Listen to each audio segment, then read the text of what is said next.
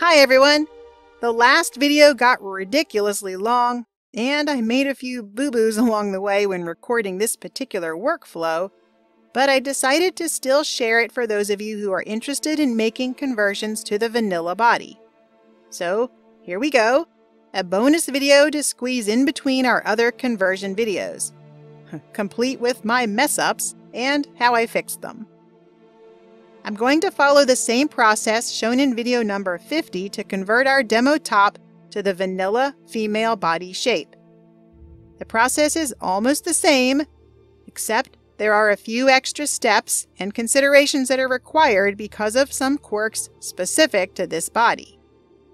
And, like in the last video, I'll remind you that we are not addressing how to handle physics-enabled outfits just yet. Here are some things you need to be aware of if you're going to make a conversion to the Skyrim vanilla body.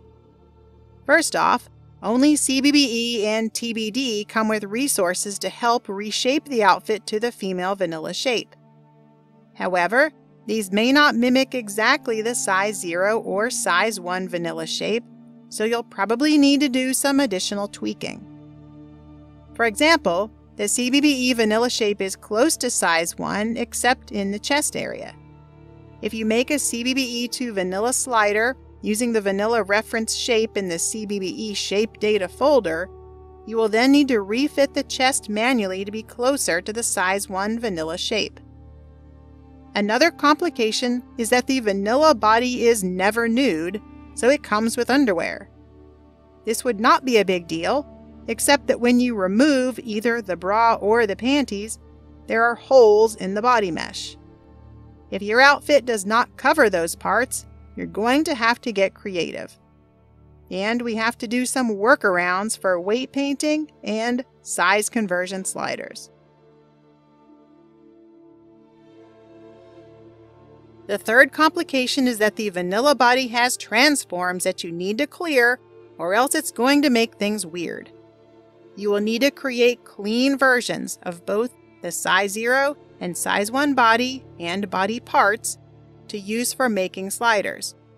And you should use those fixed bodies and body parts in your outfits as well. Please refer to video number 40 if you'd like a refresher on how to clear transforms. So we are going to turn the CBBE reference outfit that we made in video number 47 into a vanilla outfit by using a backwards conversion slider. And as I already mentioned, this will be done just like we did for UNP in the previous video. Load in the CBBE reference body, or you can bring in the vanilla to CBBE reference slider as I've done here. Please ignore what I'm doing to remove textures from the body. This is just to get rid of nudity for the sake of YouTube. If you've loaded in the vanilla to CBBE slider, then you first have to move it to 100% and set base shape before you can make the backward slider. Then go to Slider, New Slider, and give it a name. Click the pencil, go to Slider, Import Slider Data, Import NIF, and navigate to the CBBE Mod, Caliente Tools, BodySlide, Shape Data, and References folder. Select the Vanilla to CBBE NIF and hit Open. Click the pencil to exit Slider Edit mode.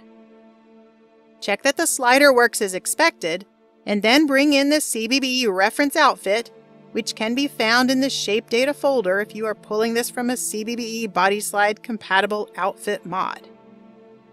Hide the body that came with the outfit, or just delete it if you are sure that you know which partitions you need the new body to have.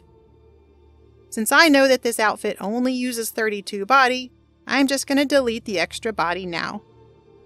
Okay, now conform all, and then move our backward slider to 100%. Check and address any major distortions before you set base shape. This is a really simple outfit and it looks fine, so go ahead and go to Slider, Set Base Shape. This is now our draft vanilla size 1 outfit. I was a bit naughty while I was recording this, and I started editing the mesh before bringing in the new body. I suggest that you always bring in the new body first, because the shape may not be identical to what you've got in here with the slider. In any event, the point is that now is the time that you should begin editing the mesh as needed to fit your new shape. Here in the recording, I finally remembered to bring in the size 1 vanilla body. I have copies that I have already fixed, all the transforms, as you can see with this folder here, but I'll bring in the original one that I extracted from the Skyrim BSA to remind you of how to go about fixing these transforms. First, go to the Bones tab, tick Show Pose, and hit Apply to Mesh. Then go to Shape, check for Bad Bones, and click OK. Next, double-click on each vanilla mesh to open the Properties window, go to the Coordinates tab, and set all the XYZ values to 0. And make sure this box for Recalculate Geometry's coordinates is ticked on and hit OK. And finally, for good measure, go to Edit and Reset Transforms. Alright, now we get on with the refitting.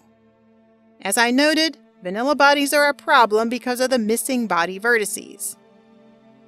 For this outfit, I decided to just keep the vanilla panties because I need them to cover up that big hole in the body. But these vanilla panties won't work for texture sets on this outfit since the outfit textures don't fit on them properly. So we need to keep our outfit panties in the mesh list in the right order so that we don't break the texture set. As a workaround, I'm going to delete most of the vertices on these panties and just hide the rest of it inside the body. Fortunately, we can go ahead and delete the bra that came with the vanilla body since the top covers up where the boobs are missing. With the underwear mesh selected, mask the panties, then go to Shape, Delete Vertices to get rid of the bra. There are a few little bits to tidy up here on this mesh, so we continue tweaking to fix clipping and other issues until we're happy with how the refitted outfit looks. When you are ready to move on, go ahead and select the outfit meshes, not the body or the vanilla underwear in this case, and remove the weighting. To do this, go to the Bones tab, select all the bones using Shift-click, unless there are custom SMP bones which you will exclude, and then right-click to delete from selected shapes. Before we can continue, we need to make a couple of tool meshes with the vanilla body. If we don't, things will get really weird because of these big gaps in the body mesh. For example, if we copy bone weights, our outfit is not going to get sensible weights where it overlays those body gaps. There's a couple ways you can fix this, but we're going to do that by making a whole body reference, and we'll use this for both the weight painting and for a size conversion slider. We did this already in video number 44, but let's go over it quickly here. Bring in the size 1 vanilla body, feet, and hands. If you are using unfixed Skyrim versions, then go through all the steps again to clear the transforms from all these meshes just like we did before. Now prepare to merge them all, first by removing the texture from each mesh, and then set all the partitions to 32 body. With that done, merge the shapes together, paying attention to the merge order because you're going to have to do it exactly the same for the other size body. I always start at the bottom and go up. You can do it however it makes sense to you. Once you are left with a single whole body mesh of the vanilla body, be sure you ignore the outfit meshes, then export that to a location of your choosing. Next, bring in the size 0 vanilla body, feet, and hands, and repeat what we just did for size 1. Clear all the transforms if you haven't already, remove the textures, set all partitions to a single copy of 32 body, and merge the meshes in the same order as we did for size 1. Then export the whole size 0 body mesh as a NIF, and then delete that one from Outfit Studio. Here is where I should have gone ahead and done the weight painting, but I had a major brain fart and A, I didn't weight paint, B, I didn't fix the body partitions, C, I forgot to export my size 1 NIF, and D, I did the size conversion first. Instead of re-recording to pretend like I never make these kinds of mistakes, I decided to keep this in here to show how you can recover if, or maybe I should say when, this sort of thing happens. If you want to do this correctly from the start, then the steps I mentioned are the ones you should follow. Alright, walking through what I actually did in this video, I went ahead and made the size conversion slider next. Select the size 1 whole body tool mesh, go to Slider, New Slider, and give it a name. Then click the pencil, go to Slider, Import Slider Data, Import NIF, and navigate to the size 0 whole body tool mesh that we just made. Select it and hit Open. Click the pencil and test the slider. This looks good. Note that if you messed up the merging order, then your slider won't work. You'll have to remake the merged body meshes again, making absolutely sure that you do them both in exactly the same order. Now set the whole body tool mesh as the reference, conform all, move the slider to 100%, correct any major distortions if you have any, which we don't, and then set the base shape. Now edit the meshes as needed until you're happy with how they look. This one needed some work, but for the sake of time, I'm going to fast forward through all of that. It was about this time that I realized I had not done the weight painting or exported my size 1 NIF. But I carried on to complete the size 1 outfit first. So weight painting came next, and since we have the size 0 outfit now, we should use the size 0 whole body mesh to copy bone weights. So deleted the size 1 version and brought in the size 0 version. Then I set that as a reference. Now select the outfit meshes and we can skip the body and the vanilla underwear since they're already weighted. And then we right-click and copy bone weights. Next, check the partitions, and they should all be 32 body for this outfit. Note that I forgot to check the body mesh here, which will come back to bite me later. Be sure you check the body and match its partitions to the original outfit. Then go to the Bones tab and check some poses to test out the weight painting. Tweak the weighting or edit the meshes further if you need. Note that vanilla weighting is janky, so don't get too crazy here trying to make things look perfect. When you are happy with the outfit, export it as your new size 0 NIF. I'm putting it into the demo mod. You can put it wherever you want. And here you can see I even named it wrong. So the moral of this story is, don't mod when you're tired. At least I finally realized that I didn't save the size 1 NIF that I made first.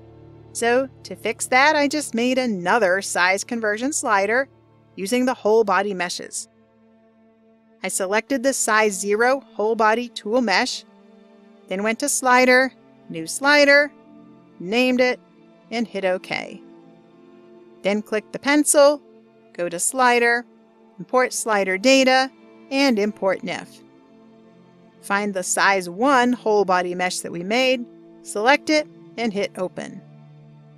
I like to hide the slider body and make everything else visible so that I can see the results from the slider better. Then conform all, and move the slider to 100% to see how it looks. This looks pretty good, so we can go right to Slider and set base shape.